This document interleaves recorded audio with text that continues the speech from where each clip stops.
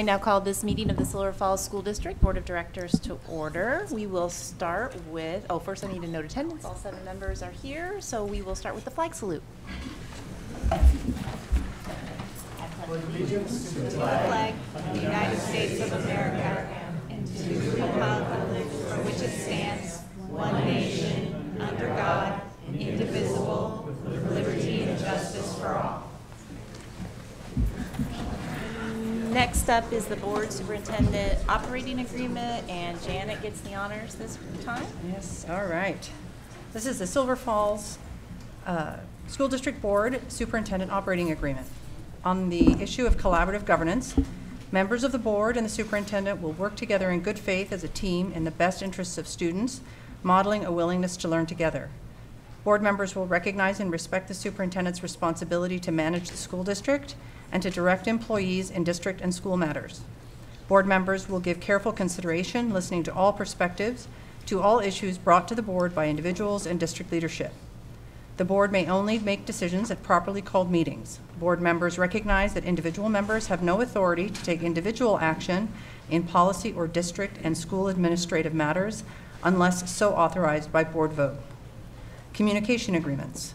Board members must follow the chain of responsibility and communicate directly with the superintendent when a question arises or a concern or complaint is voiced by a staff member, student, parent, or community member.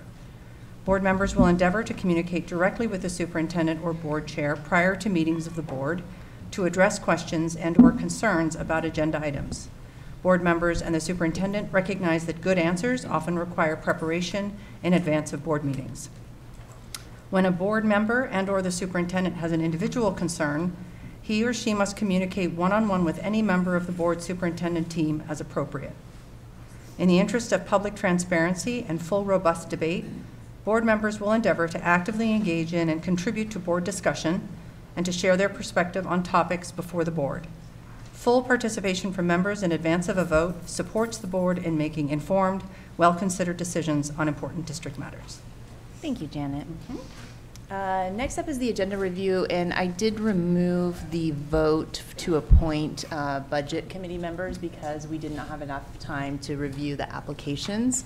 The applications are still on board book, and we can discuss the policy tonight if we need to, but we will not be taking action on that, so I wanted to mention that. Is there a motion regarding the agenda? I move to approve the agenda as published. Second. It's been moved and seconded to approve the agenda as published. So let's vote. Tom? Aye. Jonathan? Yeah. Jennifer? Yes. Owen? Yes. Lori? Yes. Janet? Yes. Aaron? Yes. Thank you. All in favor? Next up is the consent agenda. Is there a motion? Move to approve the consent agenda. Second. It's been moved and seconded to approve the consent agenda. We won't discuss. Let's vote. Tom? Aye. Jonathan? Yes. Jennifer? Yes. Owen? Yes. Lori? Yes. Janet? Yes. Aaron? Yes. Thank you. All in favor? All right. Oh, there's Bryn and Maddie. I was looking for you guys. Next up are our student representatives, Bryn Olvin and Maddie Rich.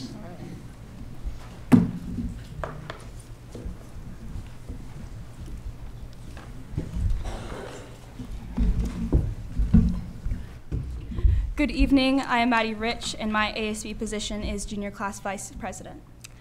Hi, I am Bryn Olvin, and my ASB position is ASB Vice President. To get us started off on recent SHS events, on April 6th, our choir performed at a festival and did very well, with our choraleros and concert choir going to state. Also on April 6th, we had our unified alumni basketball game, which was very well attended by our community, and all of the players had a fantastic game. Skills USA had their state championship this weekend and were very successful. We are proud of the job our students did competing, and especially proud of the way they represented Silverton. This is the only contest available for many of our skill-based classes, and it allows us to measure our program against others, while giving students the opportunity to meet other students with similar interests from around Oregon. Our state championships and national qualifiers were Rosie Barham in advertising and design, Olivia Rosborough in firefighting, Catherine Howe in photography, Rosie Barham in t-shirt design, Cordelia Bay and Jada Ridgway in Digital Cinema, Samantha Long, Bryn Kelsey, and Gabriella Roth in Crime Scene Investigation, Michaela Chase, Catherine Howe, and Kyla Welch in Career Pathway Showcase Arts and Communications, Macy Carpenter, Kylie Detweiler, and Lindsay Gardner in Career Pathway Showcase and Health Services, Simone Bush, Haley Meyer, and Christina Terhar in Career Pathway Showcase and Human Services. And then tomorrow, on April 11th, our SHS band will be hosting the Mid-Willamette Valley Band Festival from 8:30 to 2:45. 8 schools from our league will be performing in the auditorium, and Silverton has 2 bands performing tomorrow. The concert band performs at 8 a.m. and the wind ensemble performs at 12:45. You're invited to attend one or both. Admission is free, and then for more information, you can email Mr. Duffy. And then on Thursday, April 13th, we are having a Best Fox Ever Bingo and Silent Auction Night, which is open to all community members. There will be handouts after the meeting if you are interested in attending. On Friday, April 21st, we have our Best Fox Ever Assembly, where our contestants will encourage school spirit and for our student body to attend the Best Fox Ever pageant. On Saturday, April 22nd, we have our Best Fox Ever pageant, which is open to the public, where our contestants will put on a show to wrap up raising money for Medical Teams International and Silverton Area Community Aid. This year's contestants are Oscar Marks, Josie Lycum, Grace Traeger, Manny Salazar, Mateo Pardo, and Adeline Rich. On April 26th, it is National School Secretary Day, and May 1st is National Principal Day, and we can't wait to celebrate our staff. On April 26th, our sophomore class is volunteering at the Oregon Gardens, participating in cleaning up and planting the empty road from Main Street to the Visitors Garden, as well as students working in individual gardens. Our boys golf team played in a tournament today hosted at Woodburn Golf Course, and our girls golf team played in a tournament hosted at Crescent Valley. On May 5th, the juniors on SHS prom committee are setting up for our prom at the Oregon Gardens. Our prom is on May 6th, hosted at the Oregon Gardens. Thank you, and go Foxes. Thank you. Thank you very much.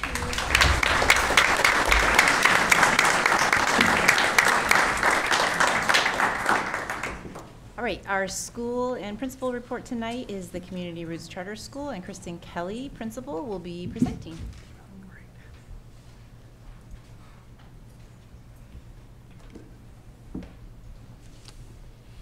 Hi, can you hear me? Thanks for having me.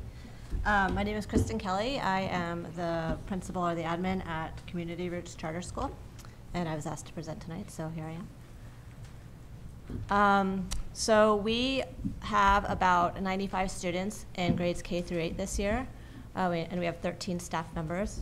I'm reading off of a slideshow that you can't see there. Yeah, I'll go check on that.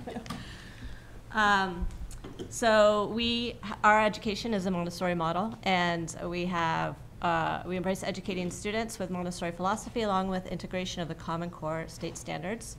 We have a strong commitment to social justice, educational equity, ongoing anti-bias and anti-racism work, and peace education. And we also have a huge, robust garden program that's led by Alyssa, who is phenomenal.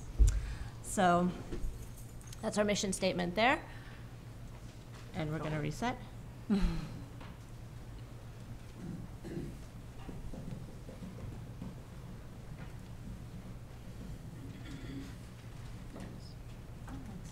it is.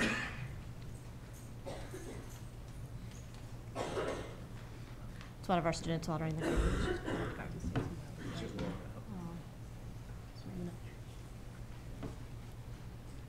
So I arrived at the school in 2020, and since 2019, we were working with National Center for Montessori in the Public Sector and Buffalo Cloud Consulting to understand our community's needs through parent surveys, student listening sessions, classroom assessments, and equity audits. And our leadership team mapped out a suite of priorities to work on the strategic plan. But during COVID, things were paused to adapt to obviously the changing needs of our community and school. The current board and leadership team have worked together to refine the existing plan into tangible priorities for the next 2 years.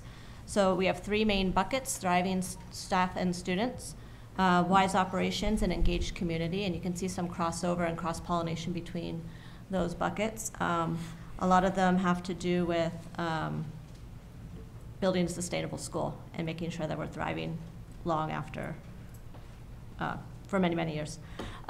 So some of the challenges and growth, goals and growth that we faced this year, due to a considerable decline in enrollment and therefore funding, because our funding is tied to our enrollment, as you know, post-COVID, we have a middle school, and the middle school level suffered a decline in enrollment over the past few years.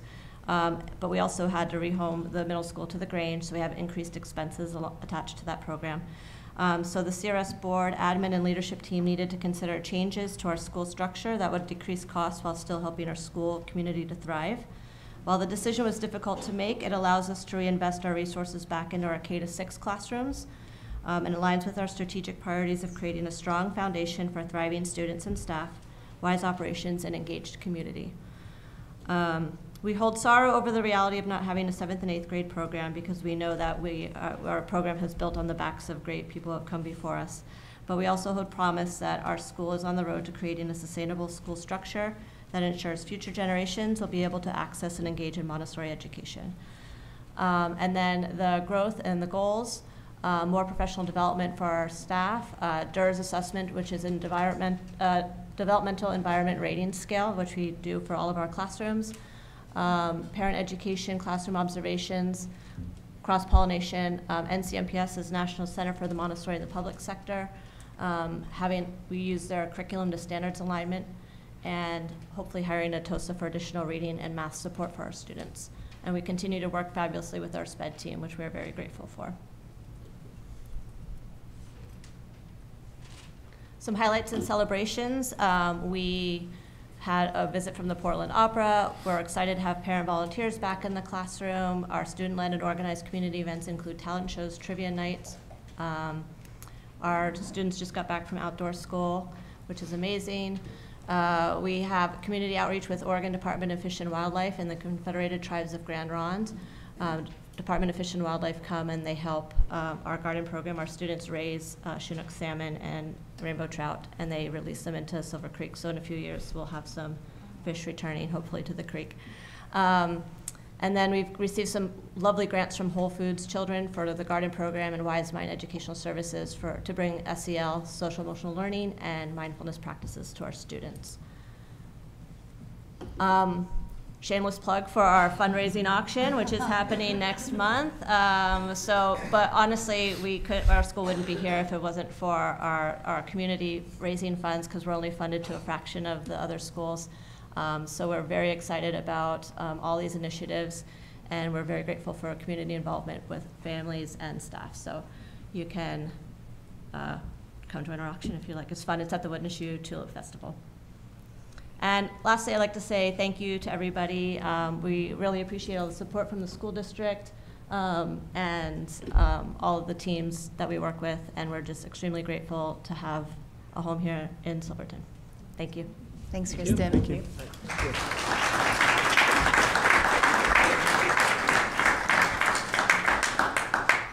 All right, so next up, we are going to have the Silver Falls Education Association come and present to us. I am going to read a statement because it's unusual. We're gonna, well, I'm just gonna read it. I don't need to explain it. Okay, so it isn't customary for the board to have a back and forth dialogue during this part of the meeting. We have a meeting protocol that the board approves every July, and we stick to it in order to have a predictable manner of conducting business. As chair, I've made a plan to deviate from our normal procedures in response to specific requests from teachers. During our special meeting, we discussed the district's final offer as published on the Employment Relations Board website. At that point, SFEA proposals were confidential. After that meeting, a teacher approached Janet and shared a desire to have a similar opportunity for the board to hear from and interact with SFEA. Likewise, we all received a similar written request from another teacher. So after consulting with others, we could see no downside to this except one. If during tonight's presentation there is a perception that the board didn't listen, that could cause further upset. That is the potential downside here. And still, I have planned for us to move forward with a dialogue and discussion after SFEA presents tonight. What we have the potential to gain is perspective. Even if the respective bargaining teams are not able to come to a resolution at the next session, we have an opportunity tonight to gain insight into the perspectives that come with being on one side of the table or the other. And what if potential understanding gained tonight helps us figure out a way to come to a resolution on the class size article? Janet, sorry, I keep mentioning you tonight.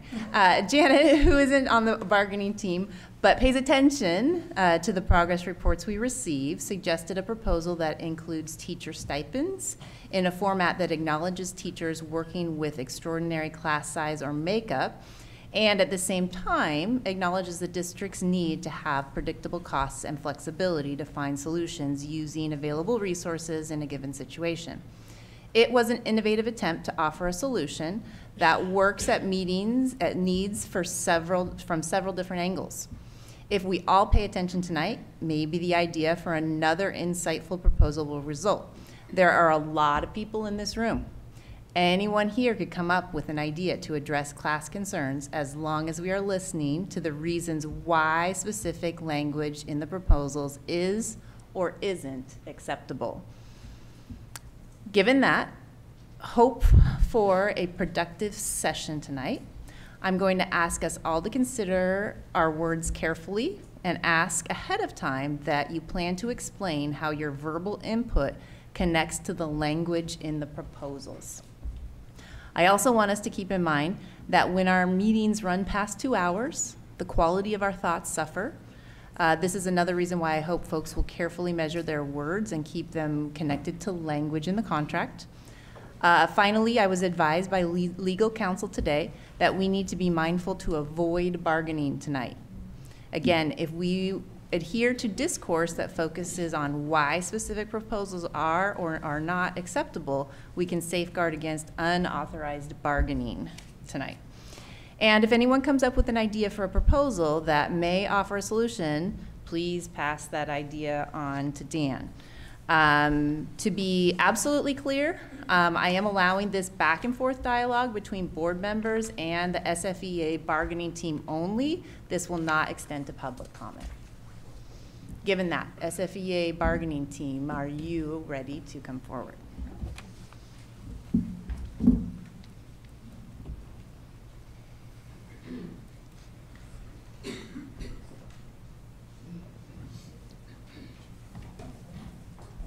This is why no one sits in the front row.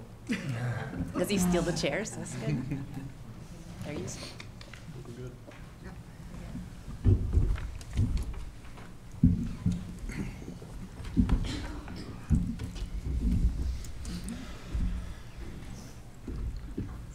Okay. All right. Well, thank you so much for inviting us here as a team tonight. Our last mediation session was dedicated to class size language, and we really appreciate the movement that was made by the district that day. It does not completely address our concerns and our students' needs. We especially appreciate the district's proposal to have this language apply to all districts in the school and not just Title I schools. We agree that a joint class size committee makes some sense, and it makes the process more collaborative. The district thinks we can accomplish this without specific class size targets to work from. However, it is our position that having objective targets will help guide our collaborative decision to provide the best support for the teacher and the students that we serve. Our goal is to provide teachers with more support in the classroom so that our students get the best learning environment. On all other open articles, we feel we'll be able to come to an agreement once we are able to find progress forward on our class size language. And after that, we will entertain any questions you may have about.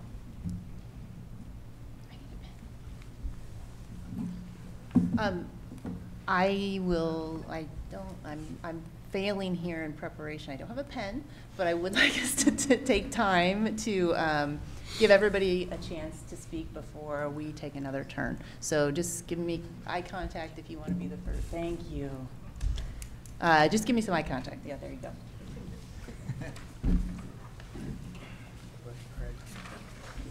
Well, first of all, I want to say thank you to the SFEA bargaining team and all of our teachers who came tonight. I know it's a lot to ask in your busy schedule to come and have an open dialogue with the board, but I think we all can agree that it can be very productive tonight. So again, thank you and hats off to all of you for coming tonight. I really, really appreciate it. You know, over the last few mediation sessions and bargaining sessions, you know, I've had the pleasure of actually being a part of it with you all. We proposed two different options for Article 19 in the last session. The first added language that establishes yearly fluid class size targets, and a full plan for remediation should class size exceed the stated targets. In fact, we actually presented to you the 2023-24 aspirational targets at the last session. Second option we presented was option B, that went above and beyond class size alone and extended the process to not only include class size, but also makeup and workload. Would you be able to share your thoughts as to what these two options are lacking in terms of addressing your concerns?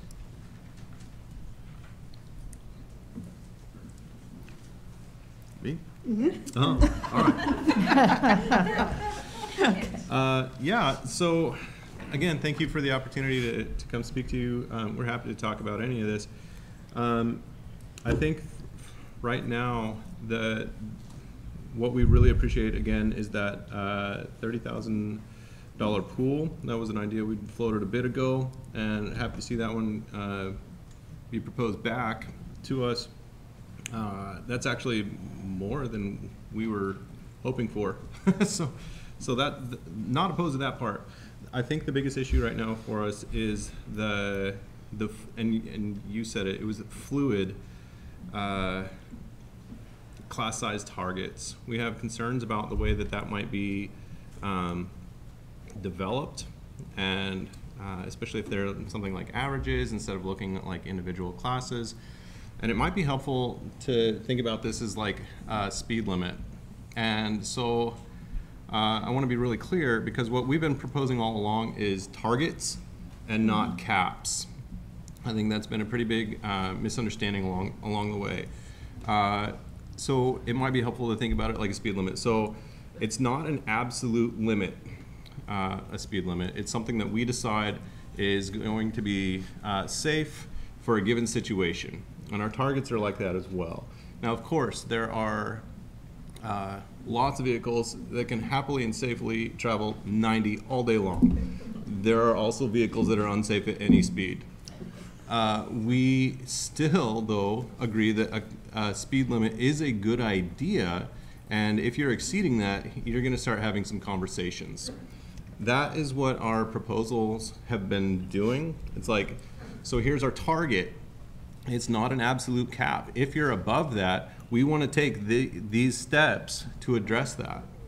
And I also think it's important to note that the stipend is just about our last step. It's like we want, of course, a process to go through. So that might look like shuffling kids into different classes within a building. That might look like additional aid time. That might look like another teacher. And if none of those are viable or anything, then yes, we do arrive at a stipend there. And that's to recognize that that teacher is doing more work, and so they should be compensated appropriately for that additional work. It's also a recognition of the additional resources that teachers pour into their own classrooms. We did a poll with our people, and the numbers that people are spending in their own classroom it was shocking. It was over $50,000 just this year alone from our teachers pouring back into their classroom. So I think that's it. I mean, we did also like in the proposal from the district. You guys hear me okay? the committee. The public can't hear you. The committee that was proposed as a way of just making sure there's no bad feelings, that we've turned over every stone, and then that committee will decide, yes, they've done everything they can. This is just a situation that we have to grin and bear it, and that would trigger the stipend. We really appreciate that. So yes, again, like it's just honestly those numbers to send in the help. It is not meant to be any other intention. And when we've listened to discussions before, it does seem like caps and these trigger for help, that's being misunderstood. So I'm gonna make that clear. Do you want to talk about the next proposal, or me talk about it? Okay. Do we have any follow-ups? Lori? So what you were explaining is that you wanted something procedurally in place to guarantee that there was a process followed when you kind of reached that point. Do you feel at this time that your principals are not in a position to offer those needs? Or do you think it's I don't know, do you think they need more support themselves? I don't know. It's okay if I take this one. It's good. Please do.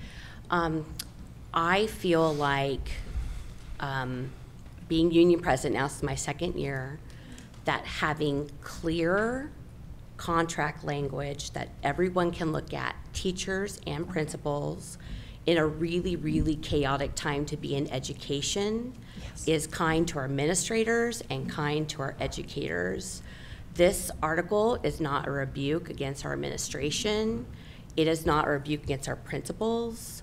It is what our teachers are asking for to prevent resentment, bad feelings, and resolve real problems that do benefit teachers and help support our students in their classrooms with teachers that feel heard at least.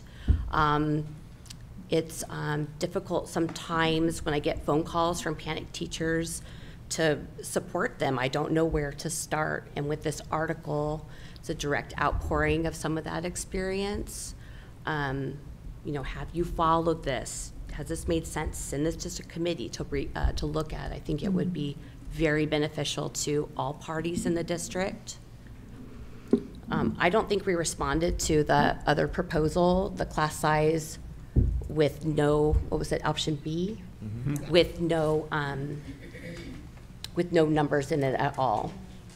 But it applies, it allows a teacher who has, we'll go back to Jonathan's comment from a really hard class just based on some other needs that are in the classroom. Right. So, do you want me to respond to that one? I can take that one again, and we appreciate that.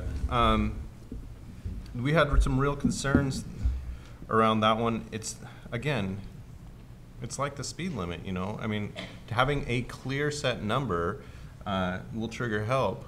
And that's not to say that we believe principals will look at a class that is maybe smaller but has more challenges in it and just say, well, the contract says this. We don't believe our principals will do that. We think that those needs will still get there. I think it's really helpful to have just a clear number that everyone, administrators, teachers, community members, they know this is the goal. This is what we believe regarding the research leads to the best outcomes for students, and it matters most at the younger grades because that's an investment that pays through through to the high school and then beyond. You know, so can I respond a little bit? Please. Can I say? Yeah. We did have an all-member meeting, and we showed both of the proposals to them. And we had a really interesting comment from a counselor and a SPED teacher about option B. And that is that the way it is written, I understand where the heart comes from. Making education equitable is extremely difficult because every class is different, their personalities are different, their needs are different. But in that case, our specialists felt like we're putting into contract language a process that would have us talk about students in an unflattering way. It's none of our intentions to come around a table and say, I deserve this because I have 5 IEPs, or I have, you know, a kid that needs SLP push-in and whatnot, and it gave our teachers serious pause. We don't want to be put in a situation where we are racing for the language for support. It feels very subjective, and that made a lot of us a little uncomfortable, because I think what we're asking for, the numbers, is a very specific, we're asking for help for a specific issue, and don't want to open it up to comparing or being competition for whose class is the hardest. It's just not really where educators' hearts are at. That makes sense. Yeah. Anybody else? I've got a question. Go ahead. So if your proposed contract language were adopted today in this school year, how many classrooms would have different support than you're getting today? That's a really good question, because when we ran this data in October, it was 12 rooms, but by this language, we would need to go back and see with each principal, you know, were these different supports added in? And I think a lot of times those things can and have been provided, can be provided and have been provided, I'm trying to say, okay? And but right now, our solution is a complaint process, which we already have a complaint process. And honestly, a lot of our teachers, especially our elementary school teachers, they will complain, but they won't stand up against authority. If they get told no, they just kind of go back and do their jobs. It's never ended up in front of you. That's just not their nature. And so I think in this case, Jonathan, I don't have numbers that this procedure would help, because we haven't looked at each one of those issues.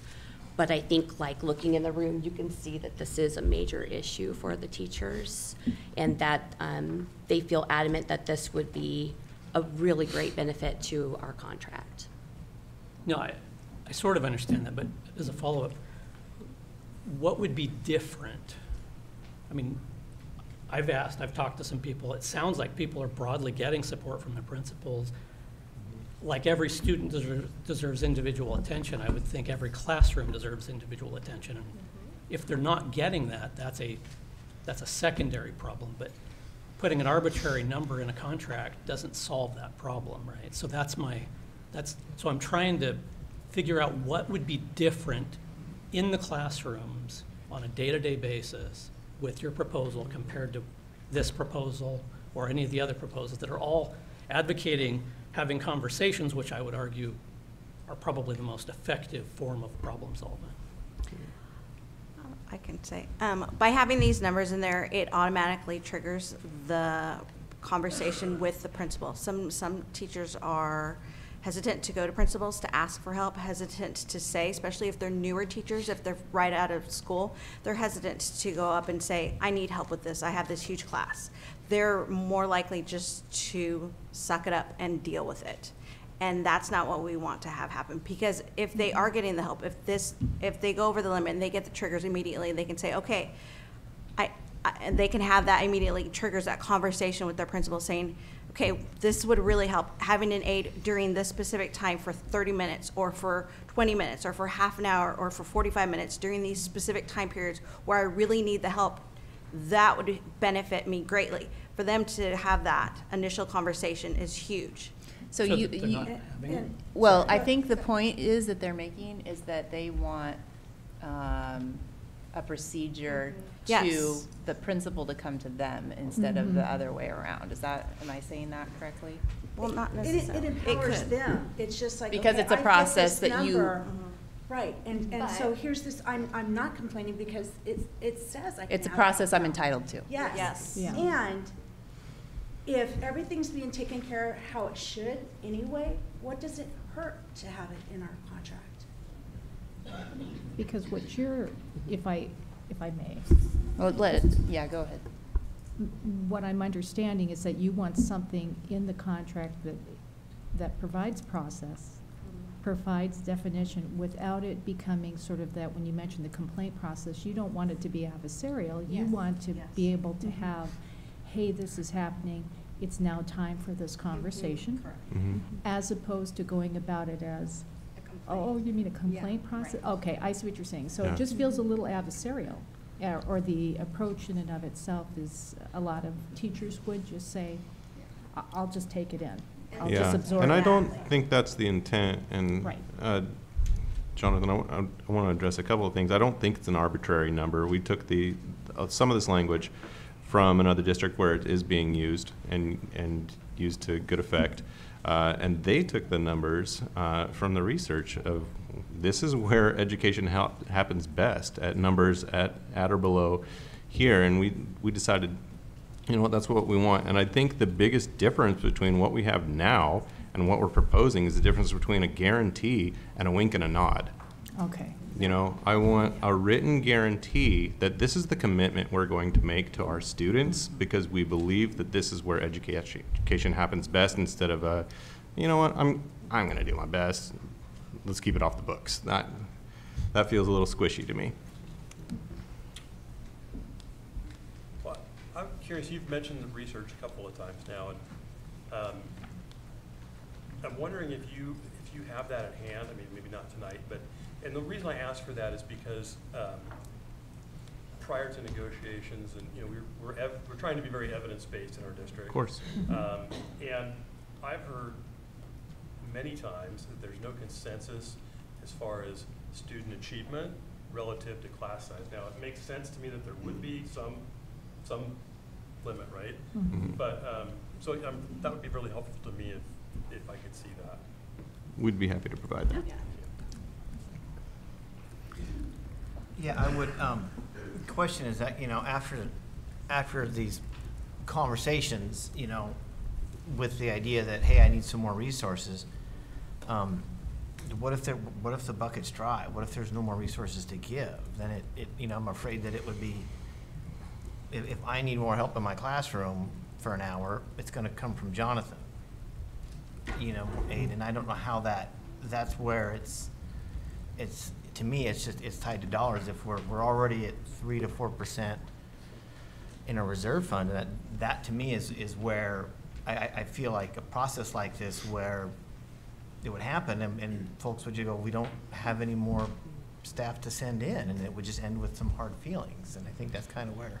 But Tom, Go ahead. our last proposal A, because you're saying the B is not good, and I understand your reasoning, but A has a limit on that $30,000, and once it's gone, it's gone. And so I think that satisfies the financial. If it goes to that, I mean, if the answer were additional staff, then that would be an additional expense.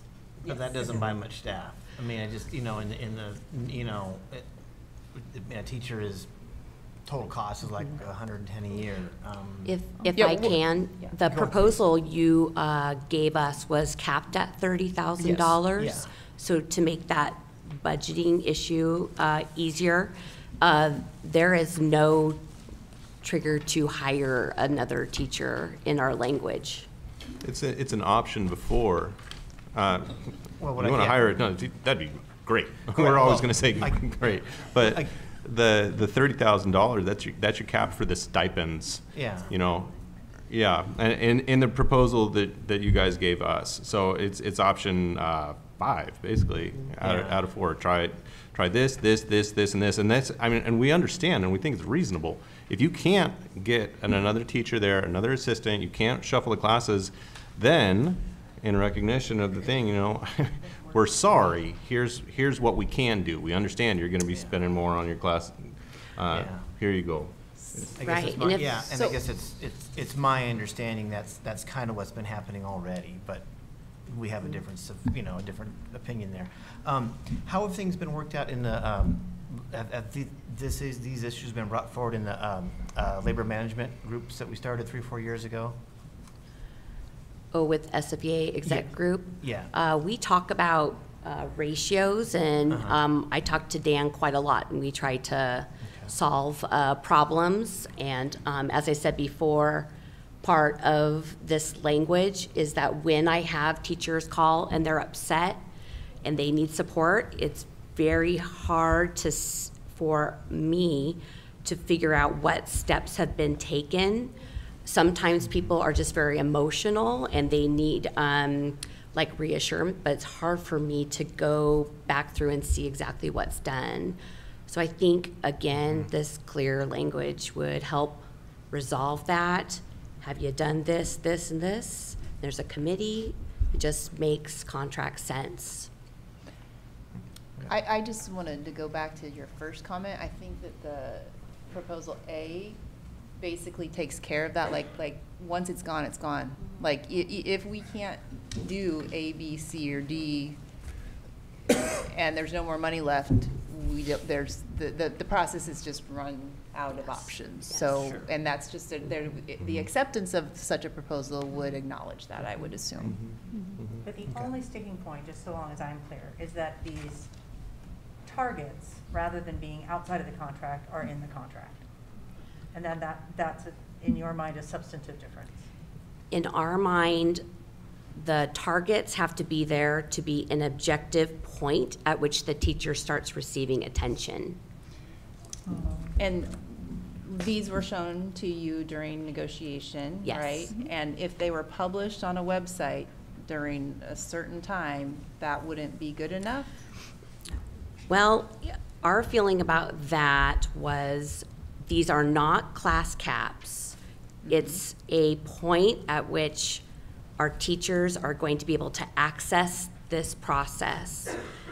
Those numbers are set by the district, and so they can fluctuate. And if they're not class caps, and we're just looking at help, and the cost is controlled, I don't see a reason to tie the language to those kinds of fluctuations. But we did offer in bargaining, if that makes the district nervous, because what we're talking about, I guess, a reduction in force maybe, or something, there were some what ifs, that we would propose on a committee. We could do that in comms. Maybe we go through another pandemic. And, you know, and we, sorry, and, you know, we need to re-examine, you know, like an extraordinary situation, but that was our thinking behind that. But it's like, I think, okay, so I'm gonna play the other side at this point. So I can understand the need to have fluid targets based on a whole host of variables. And so I can understand the need to evaluate, like, do we, you know, there's construction going on, we don't have this many classrooms, we're not, this is not reasonable, we cannot do that this year. Budget cuts, the proposed RIF, right? Like, or not proposed, but just like that could be on the horizon. I can think of a whole host of reasons why the fluidity would be important to administration. And I guess I just wonder why having that yearly I mean, you don't like it because admin sets it. No, I think we don't like it because. No, I don't. I think we don't like it because it fluctuates. It can be whatever you guys decide it could be, and it can change at a moment's notice. I mean, you can change it to whatever. And I guess that's the perspective that I want to bring across is that there are a whole bunch of variables that need to be considered, and so that I want to honor that idea as well. Yeah, and by having that fluctuation, you could change it to a high number, and then those aids and stuff would not trigger. They would not happen for those teachers that would be taking the brunt of having those large class loads. I have something along those lines too, if that's okay. Go ahead. I'm kind of, my next question was along your lines, Jennifer. You know, I appreciate you bringing forth targets and language that was in other districts as helpful. However, I think we have a very unique district, probably one of the more, if not the most unique district in the state, in terms of our geography, in terms of our school makeup. We are not cookie cutter. So again, I'm going to play a little bit of a counterpoint here. I see these numbers as very cookie cutter. That may apply better into districts that have very homogeneous school populations, whereas we don't. So I look at the fluid numbers or the establishment yearly of numbers and targets, being able to adapt not only to our geographic makeup, but also our budgetary constraints, our fluctuations in enrollment at each building. And again, we still have not recovered yet from the pandemic. We're still down 240 students from where we were before, which again ties into funding. So I guess I'm kind of along the lines of Jennifer. I'm trying to understand that, you know, if this we may need to be fluid in a way because of our unique nature of our district, to be able to adapt to the needs of all of our students in our buildings and our classrooms and our teachers. So that was kind of where I was thinking, and again, I'd love to hear input on that. The other thing too, and I'm not putting this out there as any type of, you know, this is what we're proposing in any way. Of course, that's not what we're here for tonight. But you know, maybe this could be a collaborative process to set these targets each year, right? Maybe that could be a key where it wouldn't just be potentially admin setting these targets each year, but it would be a collaborative process by which, you know, our union representation could work on that along with. Little bit of bargaining. I wasn't trying to do that. I know. I'm trying to. The solution was say, hey, if we had something to bring forth to Dan, I'm just trying to really make. I'm taking in all the ideas, but yeah, let's. So I'm not trying to do that. Try not to get too close to that line. Not trying to go that line. So anyway, my apologies. That was not my intent. I think you know my heart here is trying to help. Yeah. So Aaron, we understand we're in a unique district because we teach here, and our union is very. It's difficult to represent everyone's views. Believe me, bargaining in this district is really complex, and nothing we're asking for erodes our unique situation or our K-8 or our school choice. We have members in every building of this district.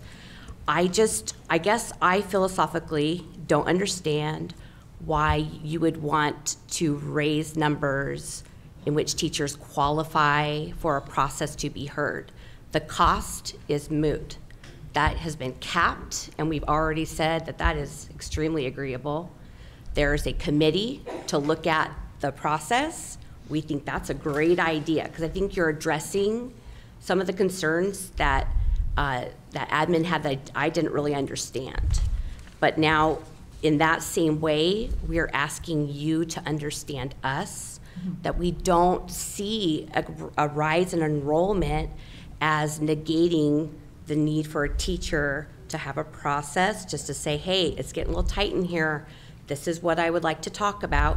The teacher has the option, so if they're in a school and they don't feel like this is a problem, they don't start the language. So it would only be teachers that were feeling stressed out. It would be teachers that are feeling unheard for a variety of reasons. And I think it would be the best way to solve a really difficult problem with some easy language. If I may. Yeah, I think I understand your concern, especially around our K-8s. It's where I've spent most of my career. Love them. I absolutely love them. And at the same time, I've taught in town too. Love that as well. I don't think we're trying to get rid of any of it. The problem with having it so fluid, and I get that, just for example, at Silvercrest, when you have a large class happen to move through, it's like a cartoon garden hose, you know, it just kind of, it does a lump all the way through. And what this does, and that's why we haven't proposed a cap the whole time along. It's been a trigger for additional help. It is a target. So that's the goal there, and I think that the concern about, like, well, what if a bunch of kids move into the district and everything? I mean, that'd be great. Those kids come with funding. It's a self-solving problem. Yeah. Well, I guess I want to offer a different perspective, and I don't know if it's the correct way to look at it, but Allison, you said that the problem of the funding is already taken care of, and that is true for the stipends, but A, B, C, and D all require financial commitments. So an aid, scheduling alternatives, transfer or reassignment of students is not money, but that's kids and families maybe having to move from Mark Twain to Silvercrest. And that's significant. And then release time is also an open-ended financial question. So I guess I wanted to say that it's not, from my perspective, that the $30,000 stipend isn't the be-all and end-all. That's why there's possible in there. So the principal has control. We've told Dan and Aaron in bargaining that they can have control of this, like the remedy. Like the teacher does not want to be the administrator. I don't want to be the administrator. I want a place for everyone to look. Possible is in there. We've talked about that as well. We offered in mediation, not this last time before, to give principal total reign. But when we're done, we need to be able to reflect on the process. And then absolutely it wouldn't cost more than $30,000 because that's the pool. Wouldn't maybe I'm mistaken here, but doesn't the language ultimately give the teacher the final determination as to whether the process was satisfactory or not? That was a previous. No, because you proposed a committee, 2 administrators and 2 teachers, to be able to decide if the remedy had been given, or if there was like anything else that could have been done. Yeah, that's in this. Is that in your last one as well? That was what I was mistaken. Okay, Yeah, that's solved. I have a separate related thought on the, so I want to piggyback on the K-8, right? You talked about another district. You mentioned another district has this language. How many K-8s are in that district? None. None? No. I mean, in the state of Oregon, there's hardly any, honestly, right? So we are very unique. And one of my biggest fears is that language like this begins to be a perceived tax or problem on a K-8, which cannot, in its own nature, fundamentally manage class. I mean, the variability rate is higher the smaller the building and the more different grades are in a building. It's just math, right? Absolutely. And so when you have that high rate of variability, you're going to have, by the very nature, higher highs and lower lows. They're just going to go through the hose, right? And you're going to have the class go through.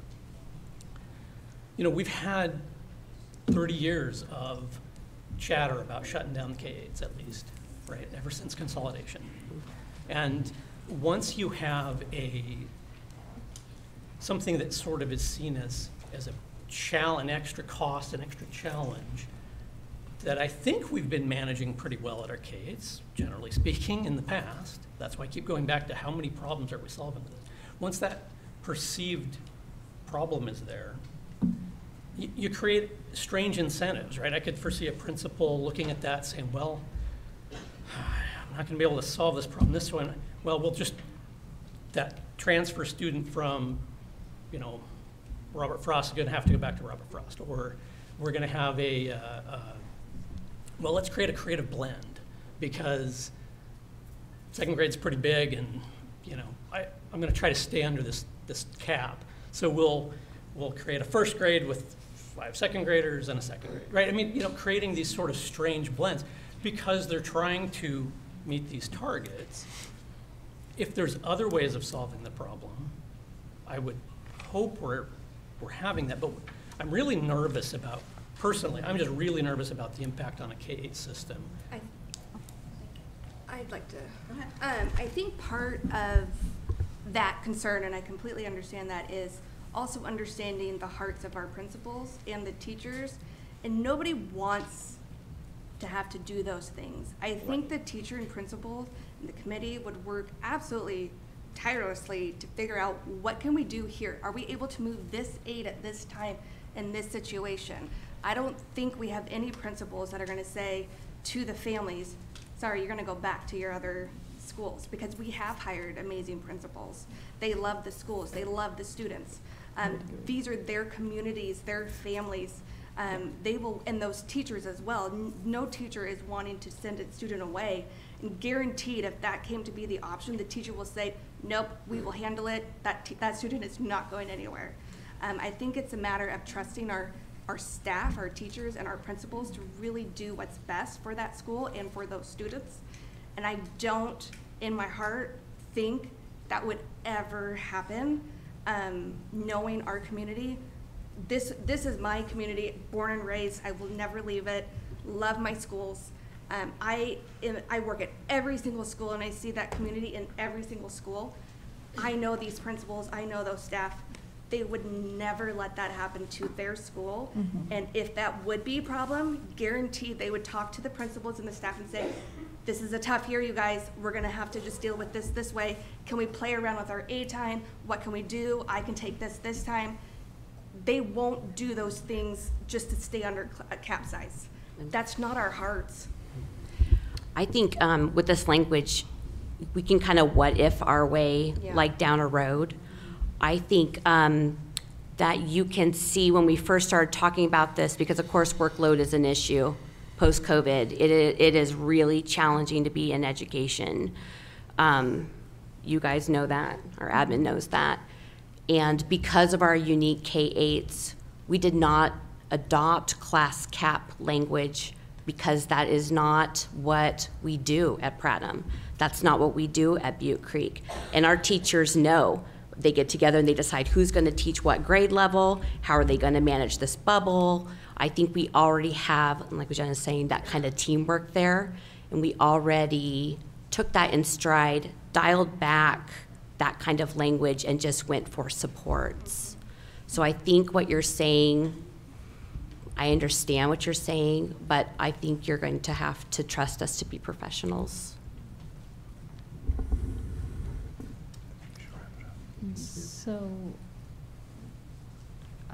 So what I'm understanding, this really does, we're looking at contracts, we're looking at language, and as opposed to the variables, you would like to see the language more fixed, to guarantee a process for you to talk, to have that conversation, and I'm beginning to understand this much better.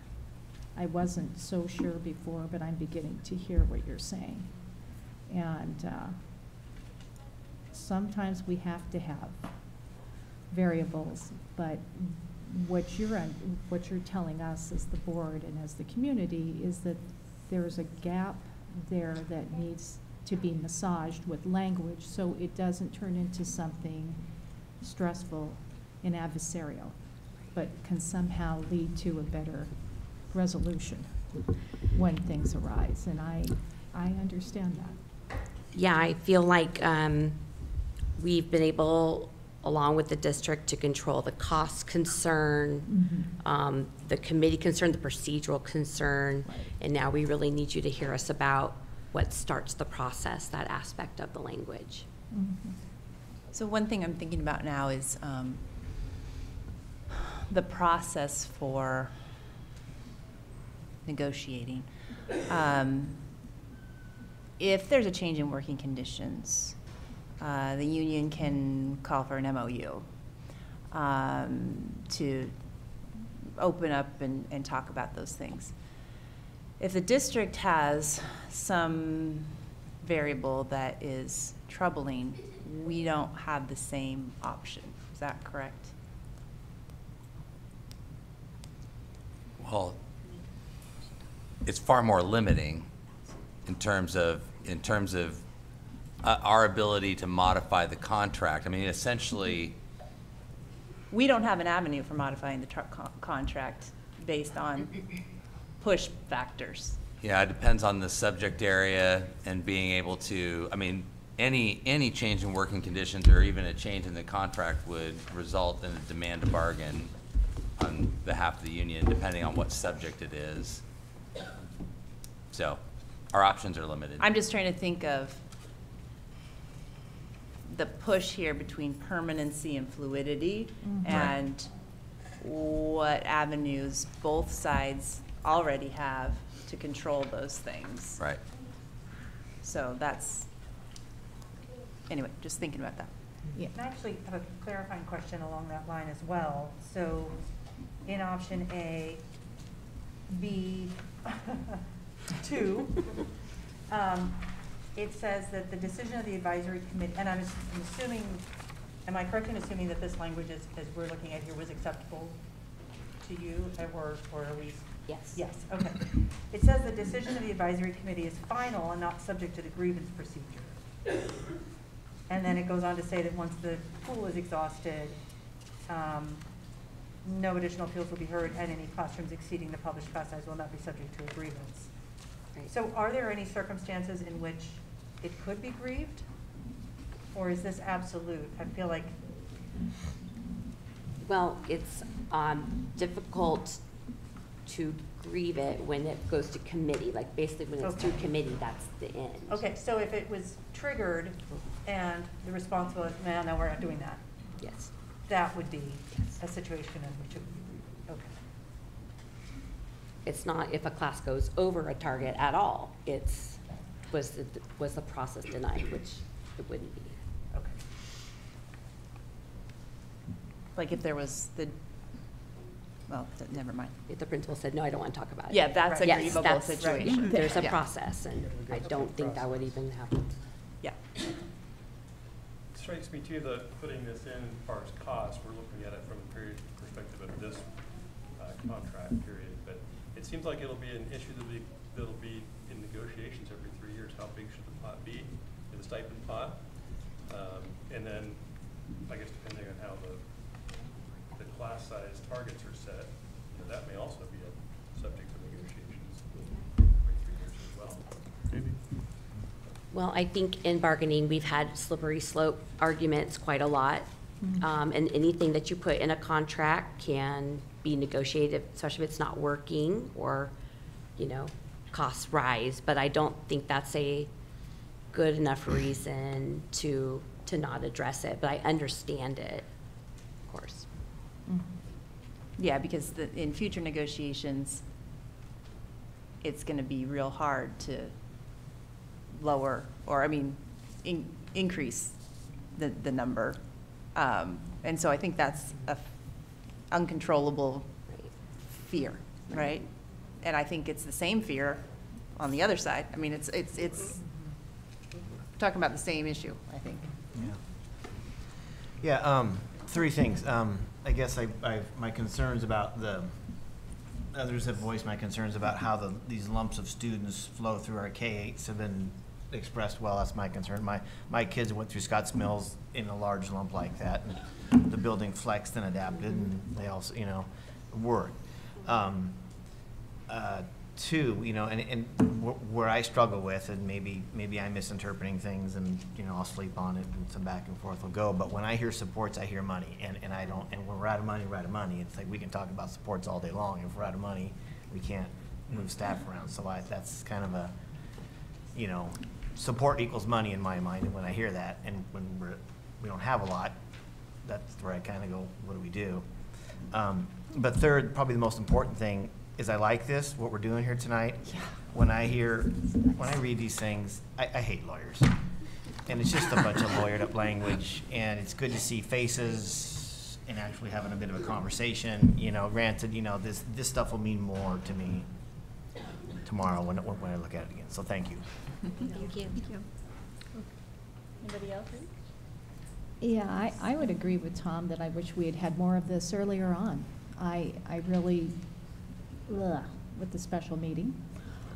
It's nice that we can talk to you and get questions and perspective. This is wonderful. I feel like we just need to push ourselves and be more creative with this language. And as a district, as a board, SFEA, and see what we can do. Because I don't sense this is about money anymore.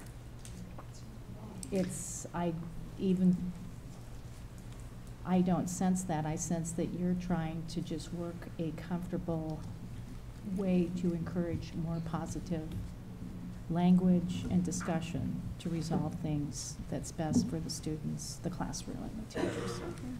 Yeah. Thank you. Thanks. Last chance before I get to. Yeah, I got one more. It's related to some comments a bit ago. There was conversation about working with, your amazing principals. Have you asked those amazing principals what they think about this language? I haven't directly, but from my personal experience with pretty much every single principal in this district, I know that I think sometimes these conversations can be very awkward, and that by having language in a contract, it gives them something to fall back to and say, all right, here's our process, instead of just having these complaints or very vague, abstract conversations. It gives them a process to kind of say, I hear, let's talk about, we have something, let's talk about option A, what can we do? It gives them a process to fall back, which is very, I think, a welcoming feeling to principals, because then it's just not on their decision or their subjective thinking, or it could be viewed as a subjective ruling. I think it's very beneficial for both parties in this instance. And I do want to make one comment that has always been kind of heavy on my heart, as far as we're not asking for money. However, I understand that stipend percentage. 1.5% is what we're asking, which really does not add up to a lot. But I think what it also does is help acknowledge when we're not able to do this. We acknowledge the teachers and understanding how much of their own money they are putting in their classrooms. And this provides an additional stipend for them to use towards their classroom, to provide supplies for their students. Those are snacks, those are pencils, those are backpacks, those are feminine products, those are everything that they do for the students, that they do out of their pocket. So it acknowledges that because you have 28, 29, 30, 31, 32 kids, you're gonna have to make another run to Costco probably, because your snacks are gonna be running. So it does provide that support for the students. They're not pocketing that couple $100 to go to the mall and buy a pair of shoes. That money is going back to the students.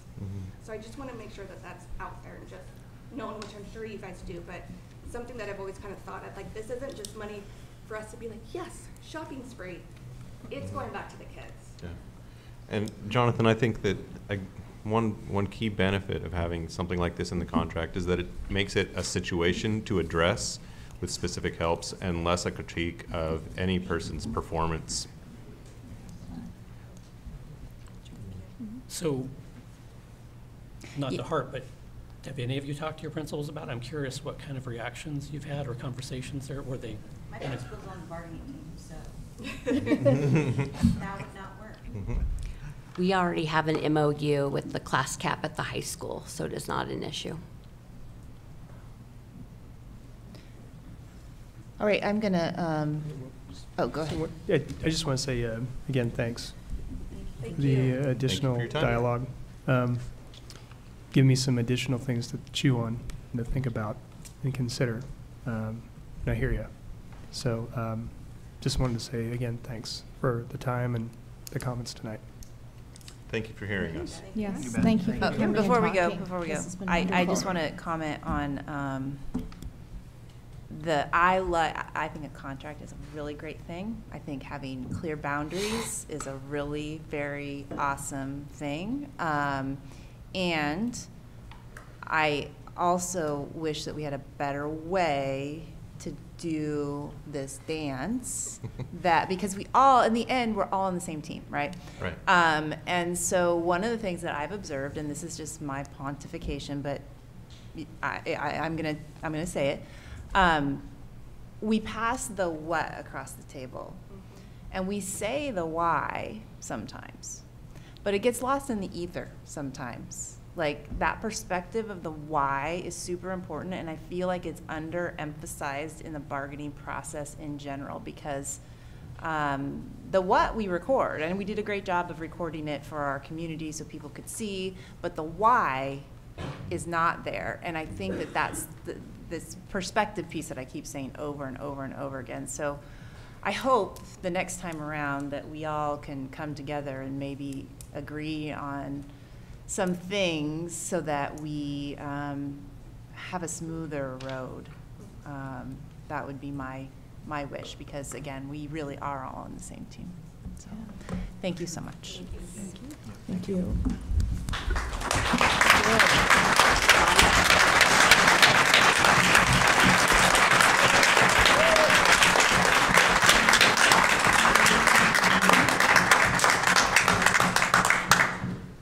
All right, we are not having back and forth during our public comment time. We may end up not having everybody who wants to speak tonight. So just be aware. I'm going to try my best, but long meetings don't result in good thinking or decision-making. So we will now commence with public comment. I'm going to read the statement. We're glad you're here and welcome you to address the board with your ideas, concerns, or compliments. Please keep the following in mind. If you wish to speak, please raise your hand to be recognized by the board chair. If attending remotely, please use the raise hand feature within Zoom. For the record, please provide your name and relationship to the district. Please keep individual remarks to 3 minutes. If speaking as a representative on behalf of a group of 3 or more, comment time will be extended to 5 minutes. A second public comment period will occur later in the meeting that is specific to discussion and action items only. The board will not hear complaints against individual district staff or board members during public comment. Please understand that the board's primary role is to listen, and you will likely not receive an immediate response. Finally, remember, we all model the way for our students and ask that you share your thoughts respectfully and in accordance with the SFSD Board Decorum Agreement. Would anybody like to approach the table? Go ahead.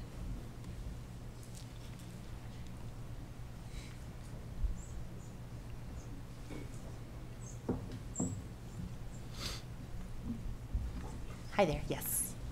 And I'm going to ask you a few questions first. I see your Skills USA shirt, very Yes. nice. What is your name? My name is Catherine Howe. And what's your relationship to the district? I'm a senior here at Silverton High School. And what are you going to talk about? So I'm here to talk on behalf of the Skills USA competitors who qualified for nationals. So we're going to give you 5 minutes. Cool. Okay, so hi.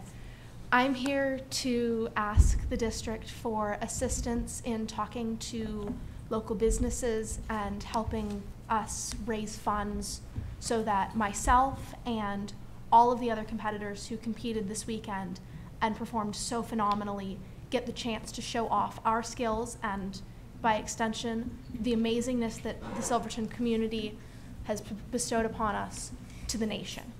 So I went to nationals last year with a group of 5 of us.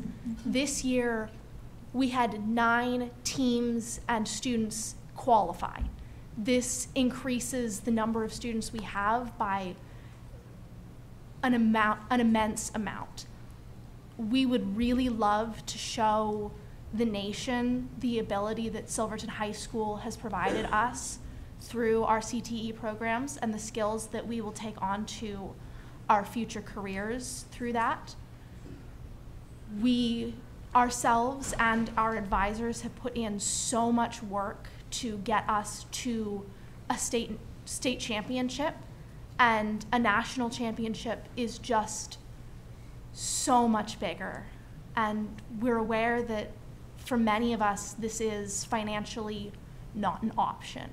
We will be flying to Georgia at the end of the school year, and we all know how plane tickets are right now. Things are really expensive.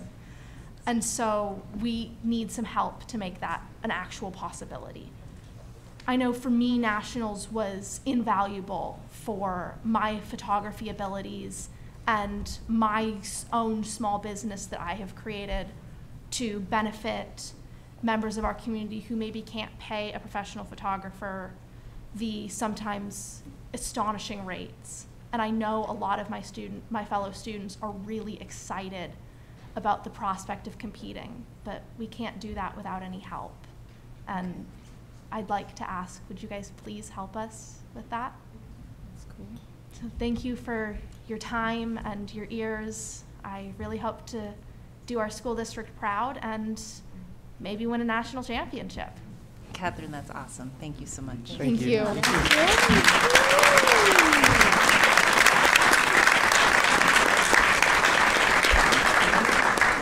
I'm going to refer that one to you guys.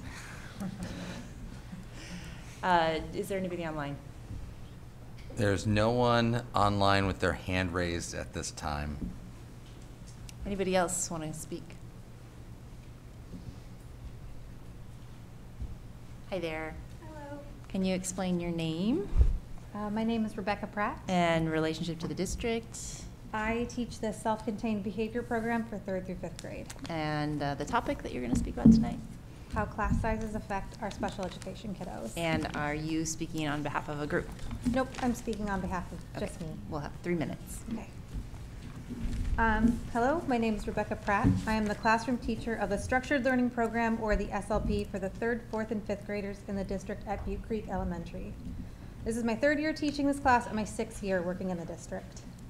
I understand one of the biggest conflicts in our contract right now is class sizes. And I know these large class sizes affect general education students, which is very important. But what I feel has been missing from this conversation is how it also affects our special education students as well. I work with special education students whose behavior impacts their own learning as well as the learning of others. My goal as a teacher of this classroom is to help my students learn the skills they need to rejoin their general education classroom, which we call mainstreaming.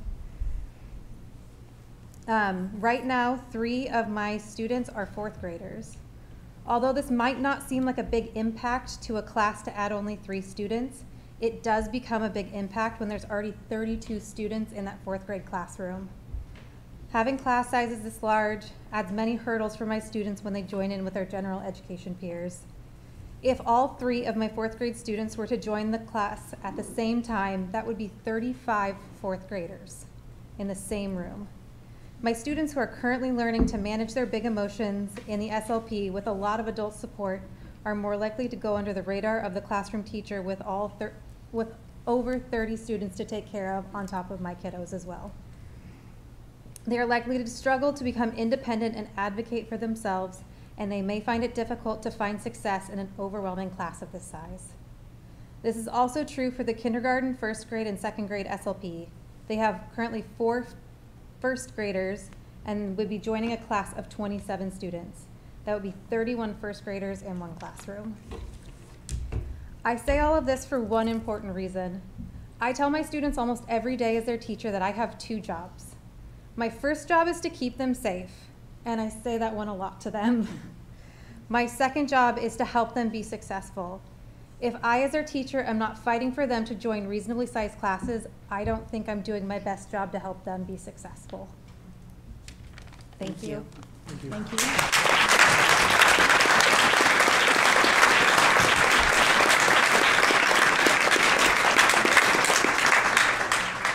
Dan, I'm assuming there's nobody else. I'll just keep an eye out. Okay. I'll let you know. Hi. What's your name? April Newton. And your relationship to the district? Community member. And your topic? The negotiations. And are you speaking for yourself or a Just group? for myself. Okay, 3 minutes. As a member of City Council and a participant in the city budgeting process, I fully understand the cold, hard decisions that must be made due to financial constraints. But from my years spent on the Long Range Facility Committee, I also have a deep understanding of the needs in our district for our school buildings. We have a responsibility to be good stewards for our schools. Passing the upcoming bond is essential to the future of our kids. I believe that manageable class sizes are just as important to our kids. Having class size targets recognized district-wide benefits our kids, our families, and our teachers. Our district leadership has a responsibility to the students and the staff who use our facilities daily. This is as important as the responsibility to maintaining the buildings. When we overuse our facilities beyond the capacity they are built for, we are breaking them down faster, creating even more need for repairs and maintenance. I have heard many times over the last year in board meetings about the concern for numbers going down and the students that did not come back after COVID and the need to keep our enrollment numbers up. I'm concerned that class size will drive more students away from our district. I'm concerned that we continue to drive excellent teachers out of our district. I'm very concerned that the public will not support the bond if the district cannot settle with the teachers and prevent a strike from happening. I truly believe if there is a strike, we're lowering our chances of passing this bond, and I know that you all agree how badly we need this bond. A board's job is not to just back up your administration. A board's job is to represent your public, to do what is best for the kids of our community. We all know that class size matters. We all know a child in a smaller class is in a better learning environment.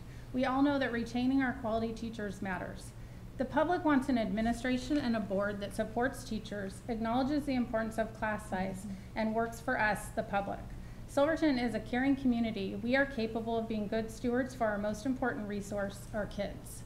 In order to do that, we need to take care of our facilities and our school employees, both of which are limited resources. As a community member, I will continue to support and stand with our teachers, and I hope that after listening tonight that you will all do that too.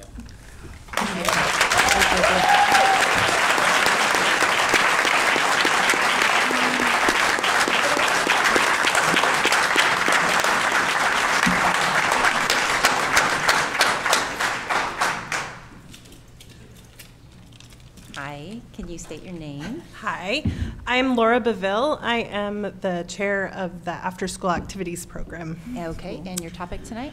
My topic is a potential strike. And are you speaking for yourself or a group? I am speaking for After School Activities Program Board. Okay, so 5 minutes. I'm not going to need that. Okay. So, my name is Laura Beville, and my children have been in this school district since 2018, and I am sort of speaking on two hats. One is as a mom, but also as the After School Activities Board Chair, Program Board Chair.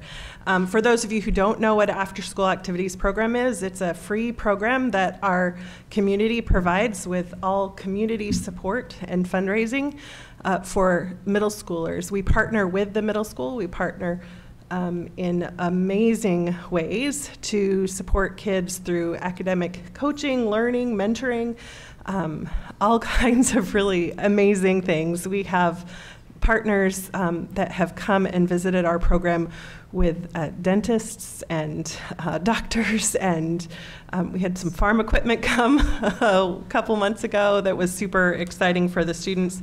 Students are learning how to cook chicken noodle soup and lasagna in the Emmanuel Church kitchen, and all kinds of wonderful programming that happens for our middle schoolers.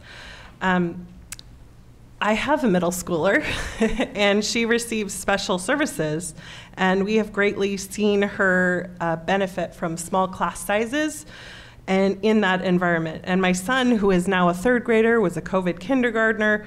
I've observed him struggling with academics and most especially social skills.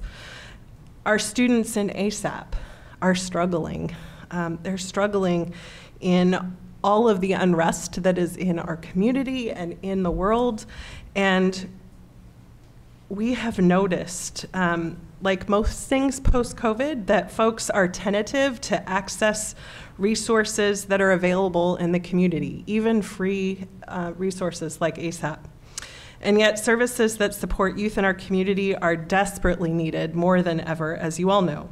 ASAP follows the Silver Falls School District schedule, and when the district makes difficult decisions to close due to weather, or as we did several years ago for COVID, we follow suit as a program, just as general protocol. Should the teachers go on strike, it will affect our programming dramatically for ASAP. And we have struggled post-COVID to be able to provide staffing and to be able to provide enough students to be able to continue the program. We rely on bus service from the middle school for our program. And so please, we implore your teams to reach an agreement so that our students can see how disagreements can be worked out with fair compromise. Thank you. Thank you.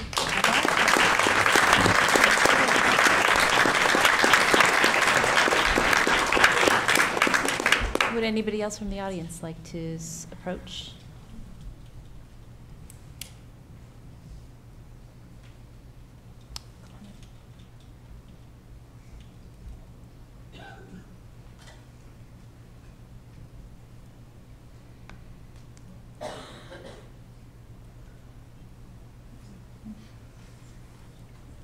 Hi there. Can you state your name and relationship to the district? Shannon Montoya. I'm a taxpayer, grandmother of 4 kids in the district, mother of 3 elementary teachers, 1 in this district. And what's your topic tonight? I just want to talk a little bit about the classroom size. We're going to give you 3 minutes. Got it. Okay. Got it. Ready, go. So I also spent 33 years, I think, working for Freightliner, which is a large truck manufacturer. was a manager for most of that time, and honestly, I've found the discussion today kind of interesting. I've always tried to take the private sector and say, why does it need to be different in the public sector? But what I have found, and I think it was drilled into me at my employer, is the only way to have a sustainable process and one that works for all schools, regardless if they have different sizes and different makeups. You can still have the same process, but the only way it's sustainable is to have it documented. You know, I grew up when it was kind of, I think I heard wink and a nod to say, trust me, and that worked in the old days, but I think people now expect and deserve the transparency for why we make these decisions. And I think it just makes sense that if you want it sustainable, that it needs to be documented. I strongly encourage the district to find a way. You know, that's all I want to say. It seems like it's such, I think everybody's well-intentioned, but saying it's fearful, transparency should never be feared. You know, I mean, that's just, it's all. You can't understand what you cannot see. So anyway, my 2 cents. Thank you. Thank you.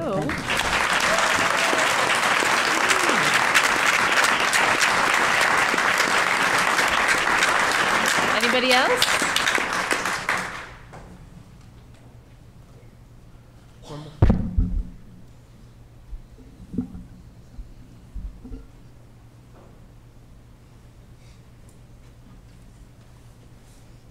Hi. Hi. What's your name? Laura Morris. And what's your relationship to the district? I am married to a teacher in the district, and my stepdaughter goes here. Okay, and the topic you want to speak about tonight? The amount of love that I see from the teachers. Okay, and are you speaking for yourself? Yes. Okay, 3 minutes. All right. So, my wife comes home every night and tells me about her journey with her kids. And I can see so much love on her face for them. She gets sad when they're sick. She gets sad when they leave. She gets excited about their growth. And I imagine that all of the teachers are like this with their students. And wanting to be able to give them the individual attention that they need is important to them. My stepdaughter, it's important that she gets the attention that she needs to be able to learn and to do these things.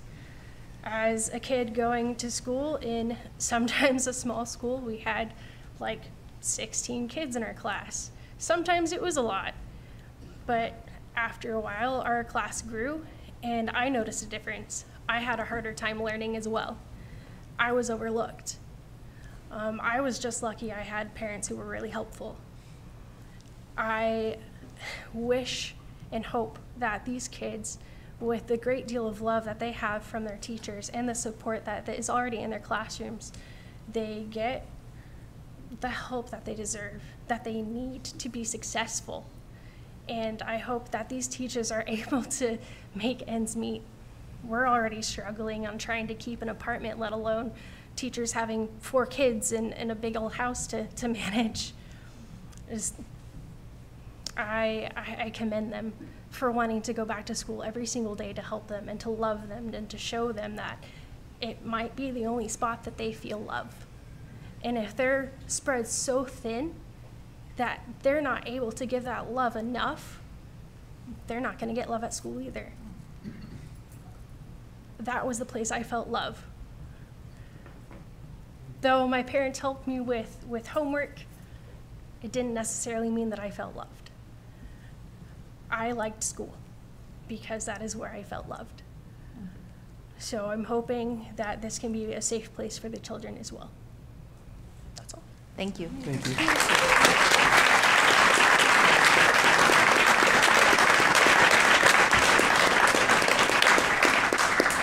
I'm going to take one more public comment. Somebody want to come up?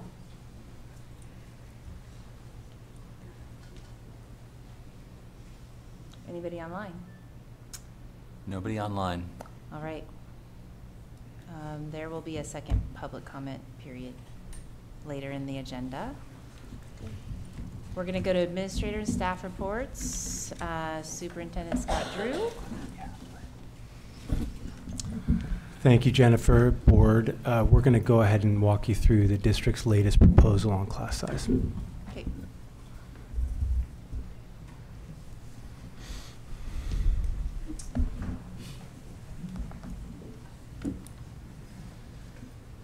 All right. Well, a good portion of this has been discussed, and everybody has copies of these proposals were spread throughout the library. And so this is just a summary of the district's last proposal. I know a lot of people have seen this through the emails and everything, so this is not new, but this is our first board meeting since our last mediation session. And so we did present two options to SFEA, and they're different in terms of trying to be responsive to things that we've heard. And again, the first one provides a annual establishment of ratios or targets for K-5 and K-8, which will be on the next slide. We did set aside the pool of money for stipends when those ratios or targets couldn't were exceeded, and that the teacher may seek the stipend if the class size supports are insufficient or unavailable. And so, and you know, like you heard tonight, I think the committee approach, I appreciate Janet coming up with a good chunk of this ideas that I think we've resolved, as you heard tonight from SFEA, we've resolved a lot of the conflict issues around resolution. So as you heard, I think we've tackled a lot of the issues. And just so you know that this process does allow for caseload, even though our ratios or targets do not specifically identify caseload limits, the way there's a portion of the contract or the proposal that would allow them to go through the same process. And so those are what we would have as our proposed targets for 23-24. And that's essentially what we've tried to budget for. It's usually what we, and that's really probably how that process would be established annually is where do we see our ability to fund for teachers, FTE, into our classrooms. And so these would be our proposed targets that would be referenced in the contract language. So again, when we talk about triggers, I mean, there's still a process annually by which the district's obligated, because if the district doesn't provide those targets, that would be violating the contract. And so there'd be an obligation for the district to publish those targets annually, which would then go through those other processes that are outlined in the contract. And then option B is more of the class size, class makeup, and or caseload concerns. And I do really appreciate what was some of the comments that the SFEA made tonight in terms of how we talk about kids, for sure. I don't think we want to set, and no one's wanting to set up something that would change the way we do talk about kids. But we are funded where some kids get more, and we also oftentimes have needs. And so we thought that this was an opportunity to not have a static number keep somebody from saying, I need some more assistance. And I do trust that how we talk about kids can still be positive and proactive in terms of trying to provide teachers support if they have a classroom that needs, where they're saying, I need some more assistance, or, and if that assistance, like Tom was talking about, is we're out, then they could go through the same process for a stipend. So the pathway after on those, and they're highlighted in the handouts there. You know, once you get past the highlights, the path is the same. And so one of the things that we would like to do, because I think a lot of this through this process has been, what are our class sizes? I think there's been a lot of questions around that. And so this is just a screenshot, but this is a dashboard that we're going to release this week that will have class sizes on it. So there's, I'll say in instructions in my everyone email that this will go out to, but there's a drop down there where you can go and you can click on which school, and it'll show you what your class sizes are at. And if this was a bigger screenshot, the middle school and high school would be down below, and you could actually look at what every teacher has, because SFEA's proposal does have secondary classrooms included on that. So you can go through there and you can you'll be able to see what our current class sizes are per teacher.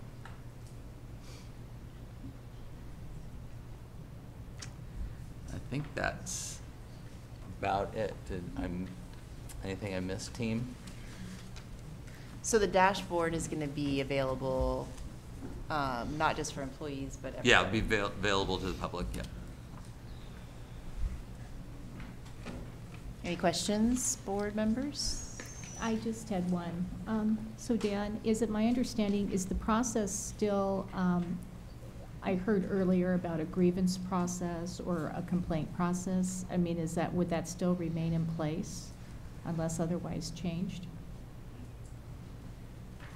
Well, I'm not sure quite what Allison meant by that. I mean, anybody has the opportunity to make a complaint or go through a process. And I think that anytime there's, our grievance process allows to, if someone believes the contract hasn't been followed, there's the opportunity to file a grievance. So I think that, one of our concerns in this, as we've worked through this article, has been, grieving class size when we don't have a lot of control over that. And I think our last proposal has remedied some of that, some of our concerns. SFEA is, at least based on their response to the committee process, I think has alleviated some of our concerns around grievability.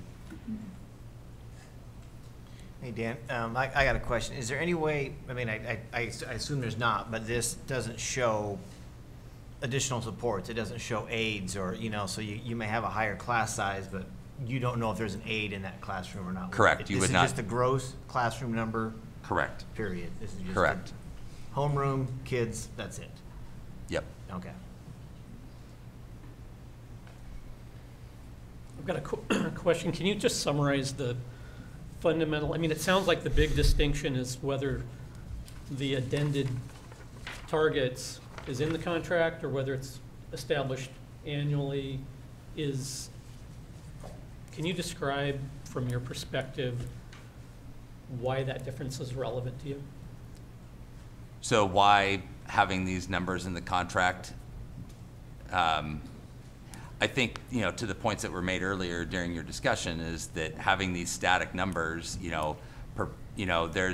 there's an if-then relationship here, and right now we've come a long ways on the then side of this conversation about what happens then, and I think that the if side of it is a really concern for the district in terms of having something that we don't have full control over, to be able to have it in contract language, because once it's in there, then it's an agreement. It's an agreement that we both live with. And so I think that is our biggest concern, is having a static number in there that we cannot change. We would not change, because it's an agreement that we reach. So, largely these numbers are very close to SFEA's proposal. So I think there might be some slight changes by 1-2 students at the most. So it's not like we disagree with where the numbers are at. We disagree with keeping them in there for 3 years at a time. Can these, I guess we're talking about the numbers, and they were talking about not caps but targets. Is that something that can be visited each year to potentially look at the targets and somehow creatively work that into something that the district feels comfortable with along? Well, our proposal says that we would do this annually, and that we would establish these targets annually to say this is the number by which if a teacher's classroom exceeds this number, then that process would go. And the fundamental difference is these numbers being published annually by the district versus being part of a collective bargaining agreement statically in the contract.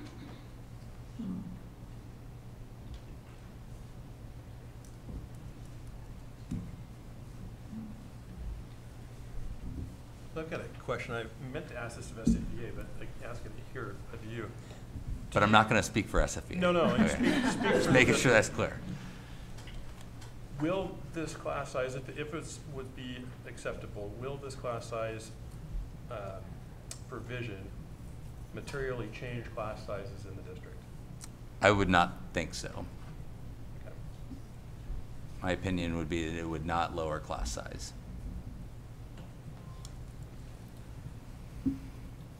And the proposed annual setting of the targets is responsive to budgeting needs and other factors, personnel, space considerations, who lives where. Are there other things that would be considered? I think the budgetary one's just always the biggest one.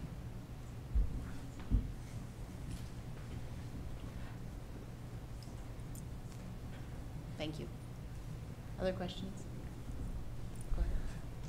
After tonight, after we heard about language just being introduced to ease conversation between the teachers and principal, I gotta be careful, I guess, how I ask this. We're Is not that some- bargaining, yeah. Yeah, I can't ask it any further. Well, then? I just think, well, let's be careful. I guess I can't, because here's my question. Would the district be amenable to consider that? Or is that too much? Did I ask too much? Maybe. I meant, okay. I think Dan answered it I did. earlier. Dan answered it earlier when he said he's listening to everything. Okay. So.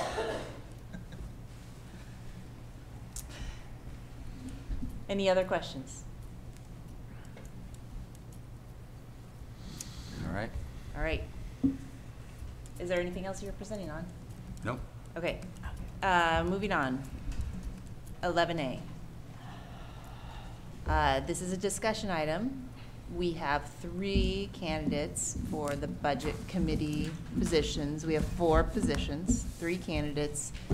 We are not going to decide tonight because we did not have the applications in enough time to consider. We will move that discussion to, or the decision-making to the work session, the next work session. The policy is there. I hope everybody looks at the policy. If we want to have a discussion about that, we can. I don't think it's very fruitful personally, but we can.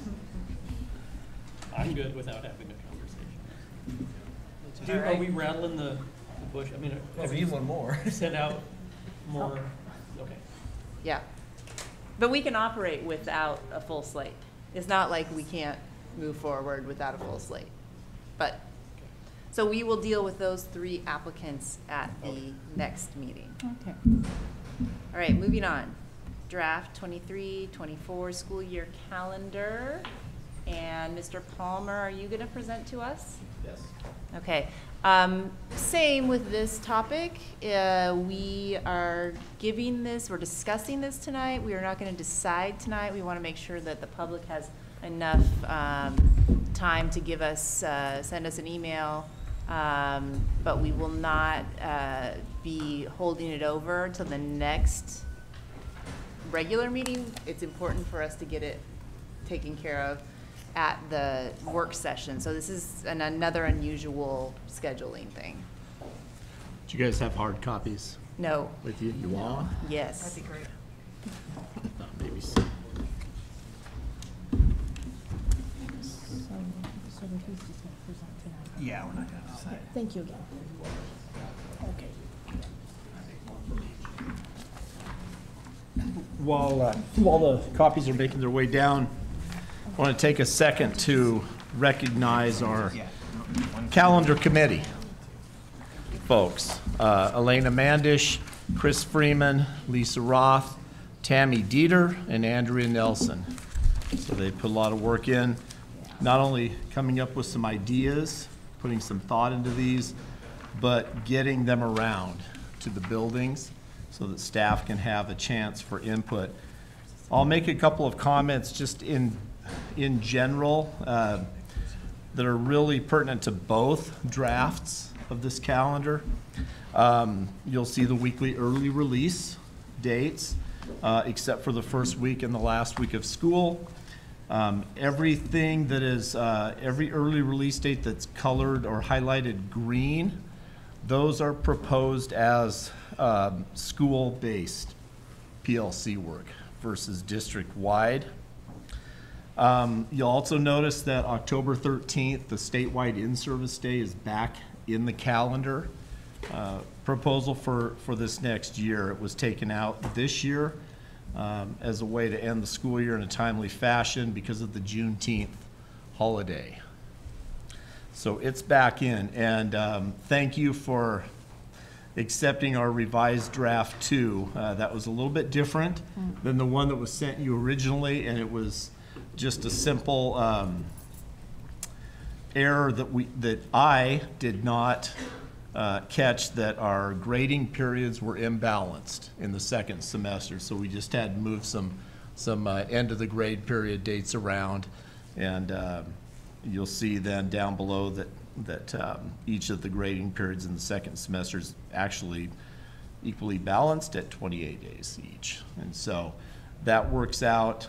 Just caused a few dates to slide around in March, April, and May, just a little bit, but not really anything of substance caused by that. So let's look at draft 1 just quickly. This is what you might call our typical calendar. Typical winter break, that's really the biggest, I think, change between the two calendar drafts. Typical grade periods, typical end of the semester dates, end of January for that. And this one has the teacher's last work day on Monday, June 17th. So the last day of school being Friday the 14th. It's the only way to get 173 days, keep our calendar with the number of student contact days that we have right now. We don't want to reduce those at all. Draft 2 was suggested in the committee in our first meeting, and it starts the winter break later. We go to school through Friday, December 22nd, and we come back as teacher workday on Monday, January 8th. So that's a change in our typical way of doing things. And then the students' first day back is Tuesday, January 9th. And the reason this is suggested as an option is because it encompasses the Russian Christmas. Nice. Russian Christmas is a 2-day holiday. Christmas Day is the 7th, but our staff members from the Old Believer community have confirmed with me that the students would most certainly be out of school on Monday the 8th as well. And this takes care of that. This allows all students to come back on Tuesday the 9th without having our Russian kids miss a day.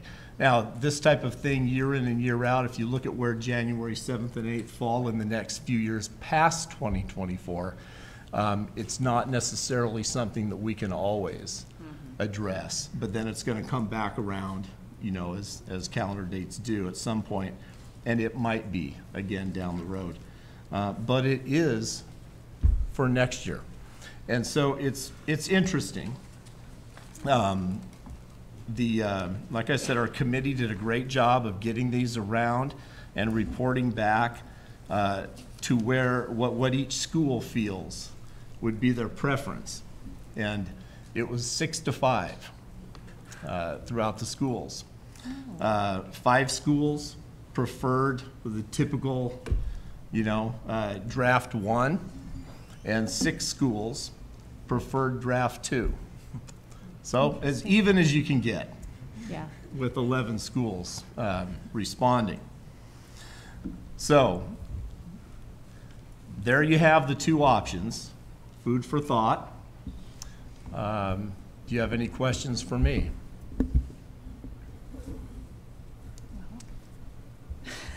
Which one would you choose?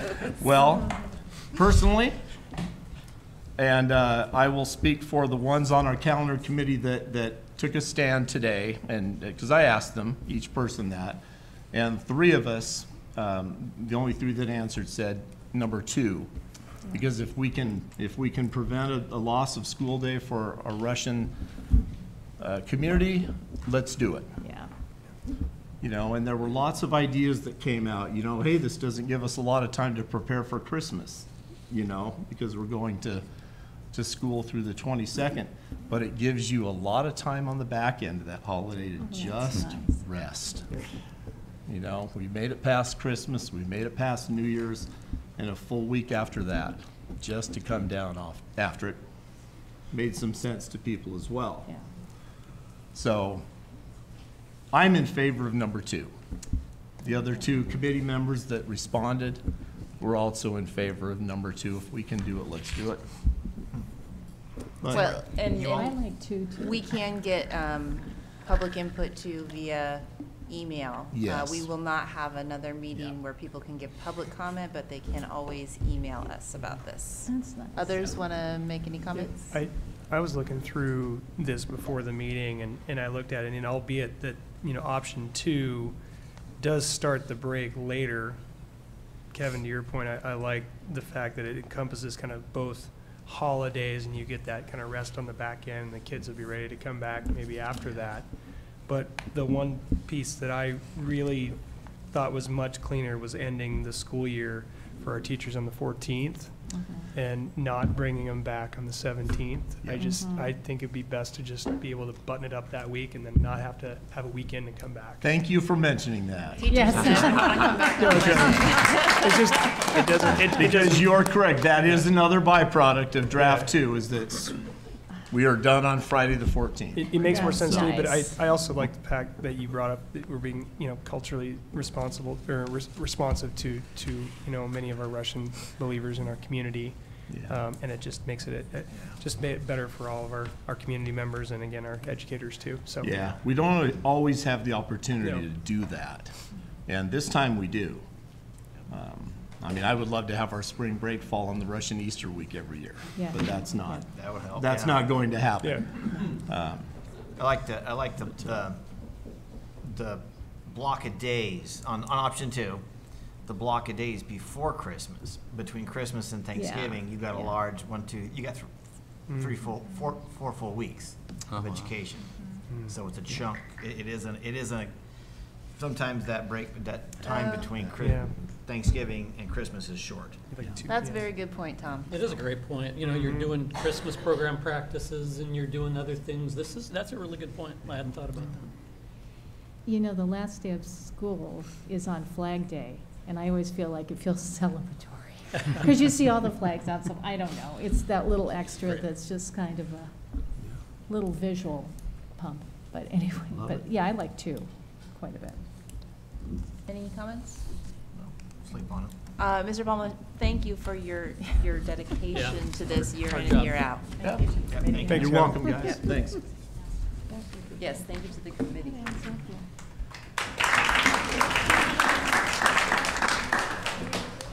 All right, the second public comment period is coming up. It's specific to discussion and action items. If you'd like to speak during the public comment and are attending virtually, use the raise hand feature on Zoom. If you're attending in person, please approach the public comment table located in front of the board. Quick question, Jennifer. Are we not having the financial report tonight? Oh, yes, sorry, no financial report. Steve is gone. I noticed that, but you hadn't mentioned it. So I meant to. double check. Goes in and out. Anybody want to speak? Eliza?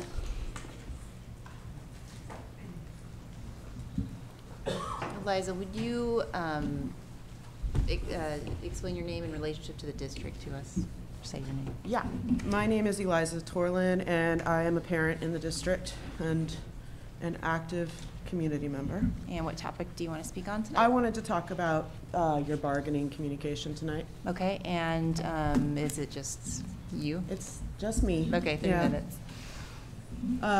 I just wanted to say thank you for offering this opportunity for public dialogue with the SFEA bargaining team. I hope that tonight's discussion has brought this contract closer to completion.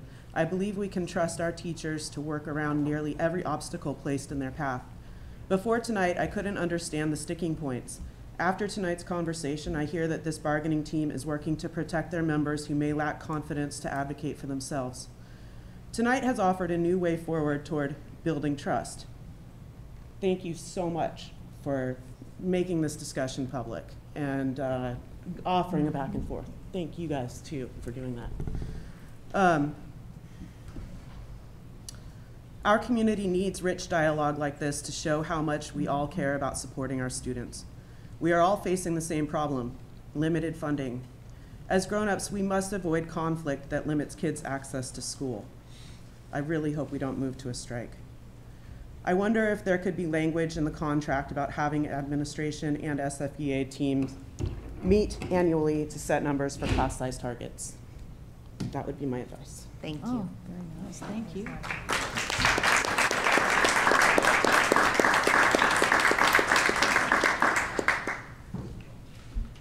Nobody said Eliza couldn't bargain. That's right.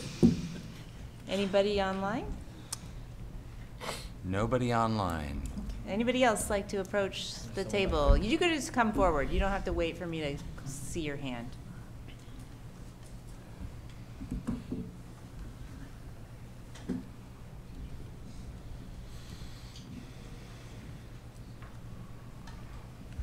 Hello. Hi. Would you please state your name and relationship to the district? Carissa Dow, and I have a 6th grader at the middle school. And what's your topic?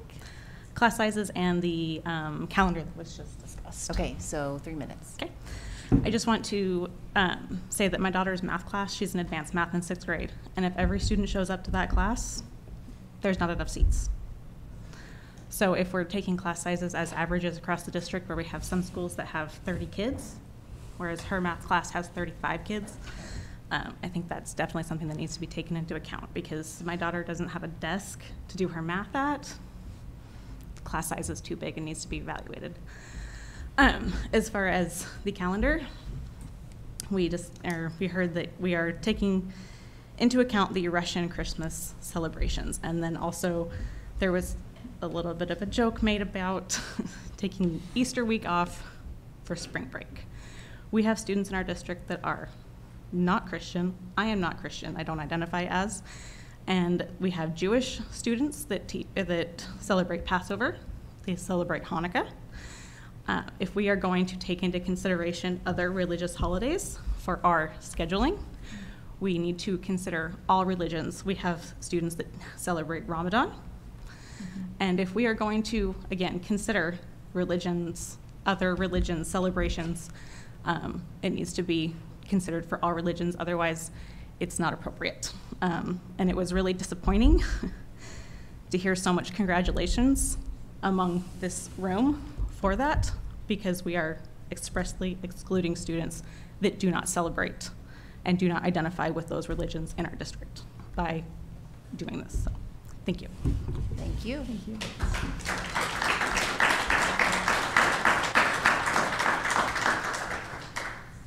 Would anybody else like to approach the table? I see one person coming.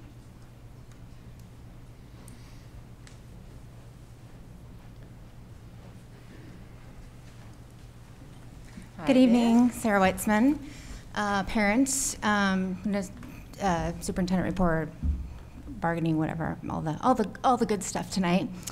Myself, 3 minutes. I wanted to say thank you. Like Eliza said, I think it was really, really, really important to allow the union to come speak with you tonight and get to hear their perspective. And one thing that I wanted to say as a parent is that class size is extremely important to me.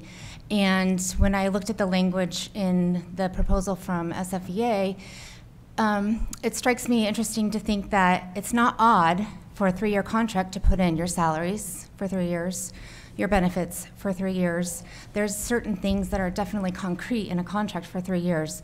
What is wrong with putting a class size of 23 for elementary kids for 3 years? Nothing. Because why would we want to, in 3 years, we're not going to be like, well, let's change it to 40 or something like that. So I'm just kind of struggling to see what the resistance is for when you have a contract for 3 years. So, and I understand that there's budgetary concerns, and that's where I would like the district to focus on. Let's cut the fat in some places. Let's quit bringing Starbucks to listening meetings. So look harder at your budget to figure out how you can accommodate those types of things. So I just wanted to give you a little food for thought and just to thank you again for letting the union have that dialogue, because I think it was really important, and I think it made things much more clear for lots of people, including the public. So thanks. Thank you.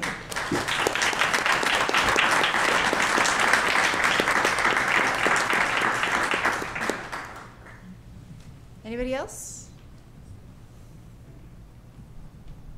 All right, I think we're going to move on then. Future agenda item request. Any requests out there?